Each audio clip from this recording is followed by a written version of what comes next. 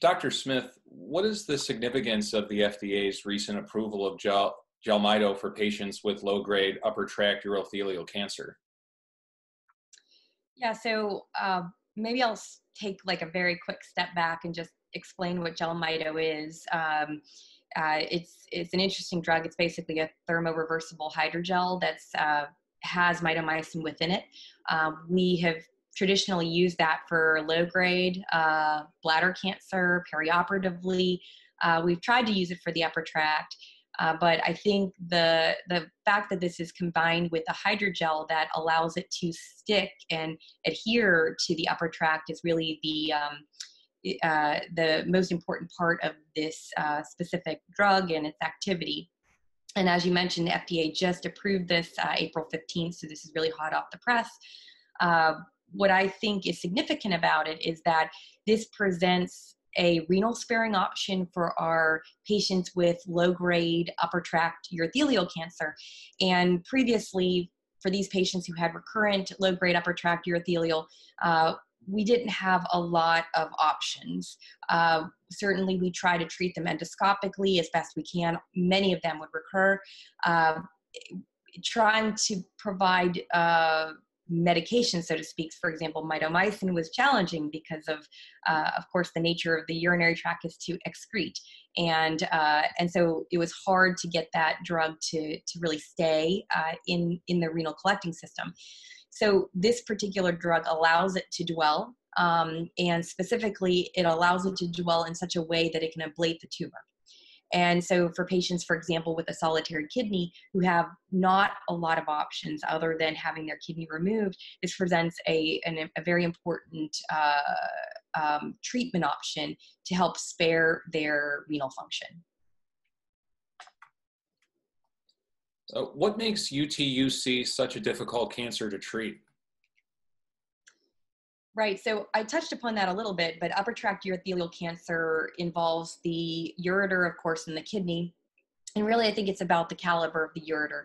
Of course, that's small, and we have limited equipment to treat tumors endoscopically in that way, accommodating that small caliber of the ureter. So, for example, what we can do in terms of staging the tumor is challenging.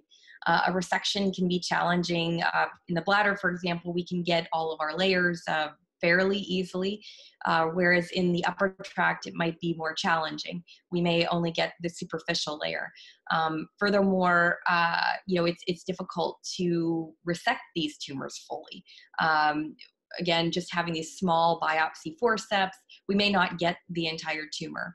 I also think there are challenges with laser ablation of tumors that can create strictures and other side effects as well, and all in a way that still predisposes to recurrence. I don't think that they necessarily do a good job of reducing recurrence. And then the last thing is again, something I already mentioned, is that, of course, there's gravity. The renal system is designed to excrete, as I mentioned. So if you provide treatments like mitomycin, which is usually in a liquid form, they're going to be excreted. They're not going to dwell. For example, for perioperative use of mitomycin C, we leave it in for an hour, so it has effect. We can't really get that same effect in the upper tract, which is going to excrete the drug. So Jelmyto, on the other hand, because it's a thermoreversible hydrogel, it allows it to stick and adhere to the lining of the upper tract, and it does it in a way that, if you put that drug in a freezer, for example, it's going to turn into a liquid. As soon as it hits more room temperature or body temperature, it's going to create a gel. And then the urine essentially wipes away or excretes the drug over time. So it allows it to have that dwell time. How will urologists be involved with using this treatment? Yeah, so I think they'll be quite involved. I think this is really going to be a treatment primarily delivered by urologists. The way that we delivered in the trial, and my institution at UNC Chapel Hill, the Lineberger Comprehensive Cancer Center, we delivered it through a ureteral catheter, and that's really what most of the investigators did in the trial. The FDA mentions that it can be delivered by a ureteral catheter or a nephrostomy tube. I don't have experience with the latter, but I can say that it was actually quite simple to administer. I wasn't really sure how it would go. We typically put patients to sleep. We, do other things to access their upper tract, but really what ends up happening is you bring the patient in, you get a sense of their capacity of their renal pelvis. And once you do that, you deliver the drug once a week. So you bring them in. I actually didn't put any of my patients to sleep. They were able to tolerate that under without anesthesia, and essentially use a flexible cystoscope, enter the bladder, identify the ureteral orifice, place the catheter up to the renal pelvis, deliver the drug, and that's it. We did that once a week for 6 weeks, very similar to what we do for bladder cancer induction. So I think it's actually fairly straightforward. Of course, you have to think about some of the other needs, for example, fluoroscopic imaging to make sure your catheter is in the appropriate spot.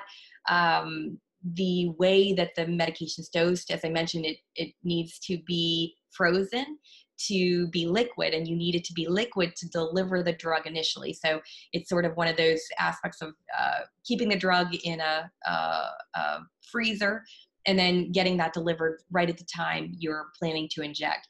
But I think all those things can be easily worked out, and certainly we became much more efficient over time delivering it in our urology office.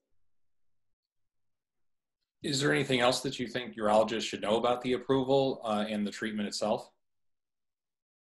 Well, I think it's important to understand what the indications are currently. The trial, the Olympus trial, which actually was just published in Lancet Oncology a couple days ago. So, I would encourage any urologist interested in delivering this medication to read that trial.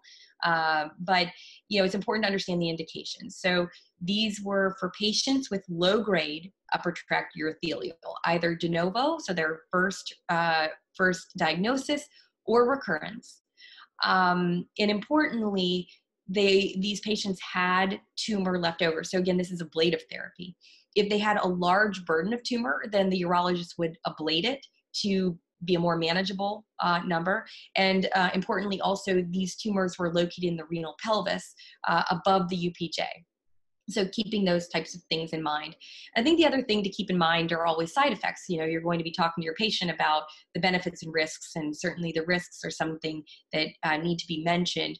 In this particular trial, and with this drug, I think one of the highlights in terms of adverse events, something that I certainly will be discussing with my patients, is the risk of stricture. And so ureteric stenosis was noted in about 43% of patients. Now, the majority of these were grade 1 and grade 2.